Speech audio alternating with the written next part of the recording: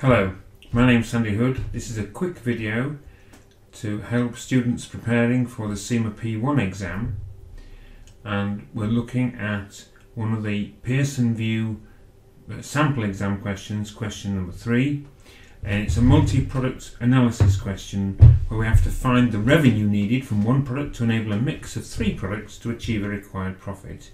This is taken from the syllabus section C2B, and it's looking at short-term decision making. We've got a company that produces and sells 3 products, A, B and C, and the projected revenue and contribution to sales ratios are given. Product A, projected revenue 10 million and CS ratio 15%. Product B, 20 million, CS ratio 10%. Product C's got a CS ratio of 25%, but we're not given the revenue. The company's total fixed costs are 5.5 million and they want to earn a profit of 1 million. Here's the question. What is the revenue that needs to be generated by product C in millions of dollars to achieve the required profit? 4 steps. Find the total contribution required to pay for all the fixed costs and for the required profit. Then find out how much will be provided by products A and B, and then the difference will be how much contribution is needed from product C. If we then divide that answer by the CS ratio, that will tell us the required revenue.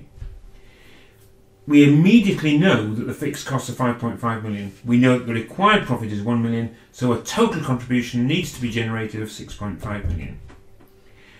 Product A is going to have a revenue of 10 million and CS ratio of 15%, so it's going to have 1.5 million of contribution.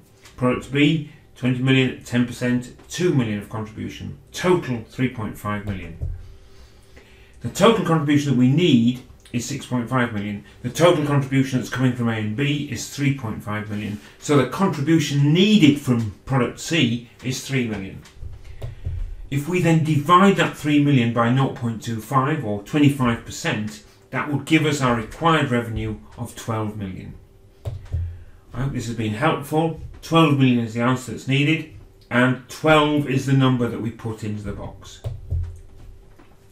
The idea of this video was just to very quickly go through a question step by step, demonstrating the time that it takes. If you want further information about me and the courses I run, you can email me at sandy@sandyhood.com, or you can look on the website at www.sandyhood.com/2017